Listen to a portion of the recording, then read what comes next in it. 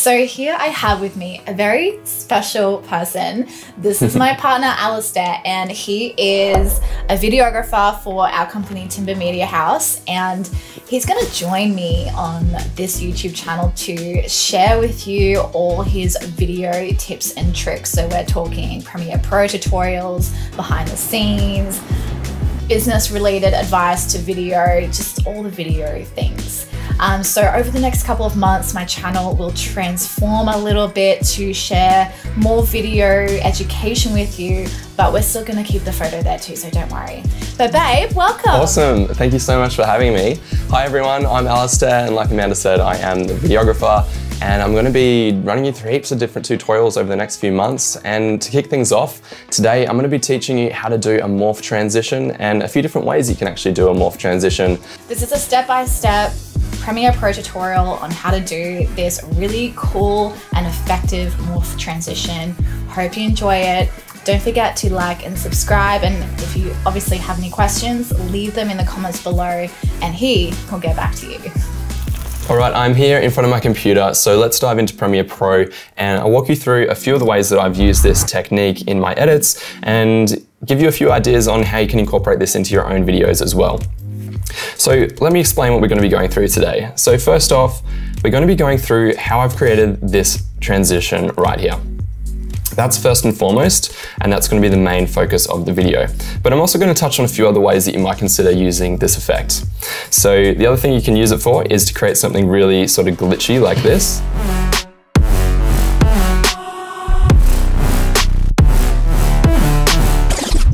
And then finally, I'm going to teach you an alternative way to create a kind of morph transition between two clips. And in this case, we're going to be doing a before and after reveal. Okay, so let's start off with what we've done in the actual, in the very first one here in my timeline. So clip A here, we've got the model and her head is filling most of the frame.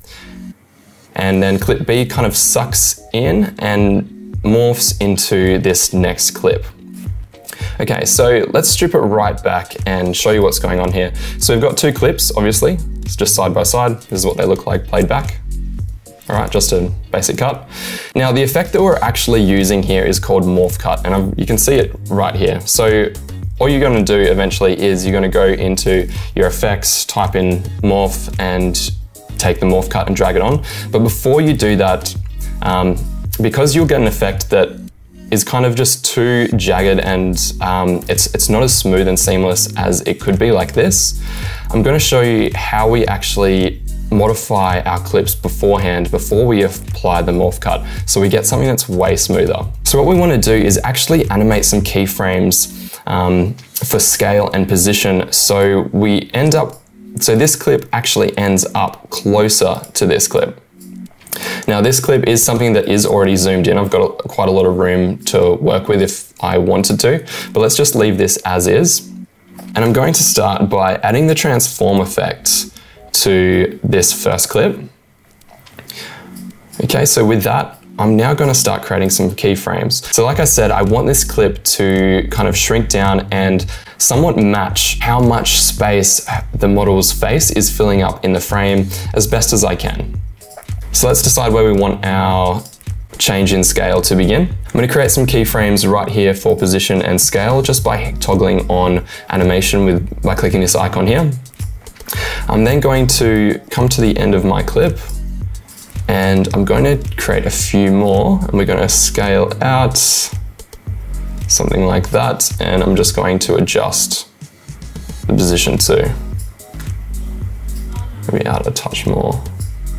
Something like this, and maybe across a little bit as well. Alrighty, so we can see now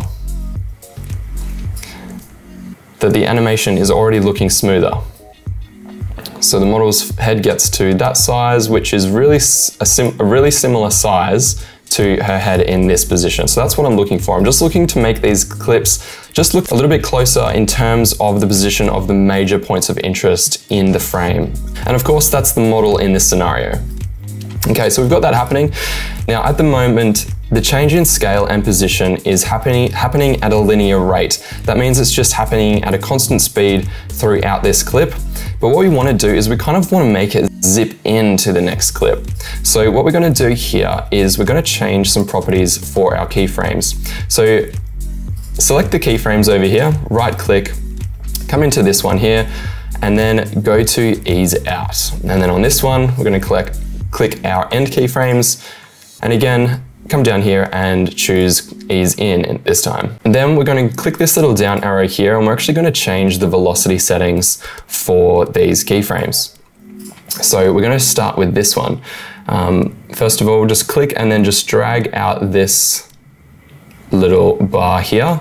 And then we're going to grab this one and then just drag this one in all the way. Now, I'll just bring that down so you can see things a little bit better. But what we're looking at here is how the velocity of that animation or that change in scale is happening. As you can see, it starts off extremely gradual and then zips in really fast at the end. And you'll be able to see that happening now. So it starts off slow and then it zips in really fast at the end. So I want to do the same exact thing with the position keyframes. So again, little drop down arrow, let's drag this one down, and I'm going to drag this one out and this one in. Okay, and we're getting that graph is still looking like that same kind of zipping nature, where it's just increasing exponentially towards the end. Okay, so great, that's looking really good, and it's giving that zip in effect that we're looking for. So what I'll finally do is I'm just going to grab both of these keyframes and I'm just going to bring them over right to the very end of the available space here in my effects controls. And so it's just not quite as harsh. Okay, but we're getting that really good effect that we're after. Okay, so now that we've got two clips together like this, and we are kind of transforming this first clip to somewhat match as best we can this one, it's now time to apply the morph cut. So go to your effects, type in morph, find morph cut, and drag that on. Now it's going to start analyzing in the background, so it's just going to take a little bit of time, but it won't take too long, depending of course on your computer's performance. So Morph Cut has just finished analyzing and I've just rendered into out on here. And you can see we've now got this beautiful looking smooth transition where clip A kind of shrinks down, matches clip B, and the Morph Cut really just smooths that out and makes that look really interesting. And as you can see, adding in those keyframes for position and scale using the transform effect was a really key thing in making that look smooth, because if we just use the transform effect alone, we just get something that doesn't really look usable in my opinion. And here's how it fits in the actual edit, where we've now added some music to it.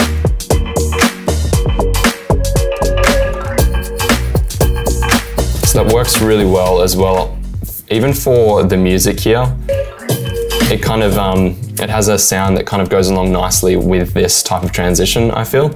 So it works really well for this edit. So moving on, I'll show you a couple of other ways that you consider using this transition or creating a morph type transition.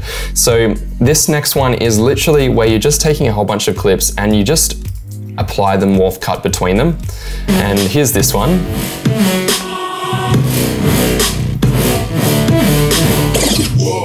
So again, all this is, it's literally just typing in morph into your effects and dragging that on in between two clips. And then you can adjust it as you please to get the right length for your edit.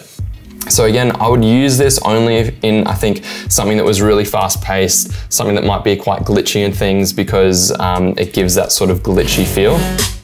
Now the reason why it actually doesn't work as well between some clips is the morph cut is actually reading clip A, or it's reading the end of clip A and it's reading the beginning of clip B, and it's trying to find things to morph together and things that match. So because in some clips there's not too much that matches. So this one, we've actually got our subject in the same position as the subject here. So this one actually goes okay, but then this one is going from this clip to this one looks really just broken up and doesn't work as well. So you will find that some clips work better together than others.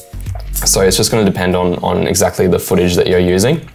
Now I'd like to show you one way to create a morph transition that doesn't actually utilize the morph cut effect. So I'm going to show you one way that you can actually apply this, and it's doing a sort of before and after transition. So in clip A, in this case, we have our model and she's not wearing any makeup, and then in the second clip, she is wearing makeup. Okay, what I'm gonna do just really quickly is I'm just gonna apply a conversion LUT onto this just so you can see what the footage will look like when it's color graded. So I'm just putting on a LUT there. Great. Okay, that looks a bit better. Now, the way that I've actually shot this was with this kind of transition in mind. So I've actually had the model repeat the same 2 actions, one without makeup, and then I've got her doing the same exact thing with makeup. Okay, so she looks up, she smiles, tilts her head and smiles. Okay, so I might want this morph to happen kind of as she's smiling and leaning her head back like that. So I'm gonna find the beginning of the action, or a few frames into that action of her smiling, and I'm going to hit M to create a marker. And I'm going to find that same sort of spot on the second clip. So she starts smiling, and then I'll just go forward a tiny little bit more and hit M there too. Now what I'll do here is actually bring clip A over the top of clip B and make it so those markers are in the exact same spot. And what I'll do here is actually bring down my opacity of clip A. And you can even see already we're starting to get this kind of match happening. So now let's just make it morph. First of all, I would try using dissolve, so cross dissolve. So that's just a very basic transition type. And you can see that that does give a pretty good result in terms of what we would be after. And of course, you can finesse that as much as you want and make it longer, shorter, just to see it give effect that you're happy with. So about there looks pretty good. I might actually bring it in a tiny little bit more. So you could have, some text on here and maybe a sound effect, and you could really sell that transition nicely. So that's using a morph type transition without using the morph cut. So that brings us to the end of today's video. I've had a blast teaching you some of these techniques, and I hope that you've learned something new as well. And thank you as well for having me on Amanda's channel. It's really awesome to be here. If you have any questions at all, just leave them in the comments down below. And if you have any ideas for videos that you'd like us to cover, leave them in the comments as well. That would be really awesome, because we're hoping to put out a whole bunch of video content on this channel now, and it would be great to hear what you guys would like to see. Of course, don't forget to like and subscribe, and we'll see you in the next video.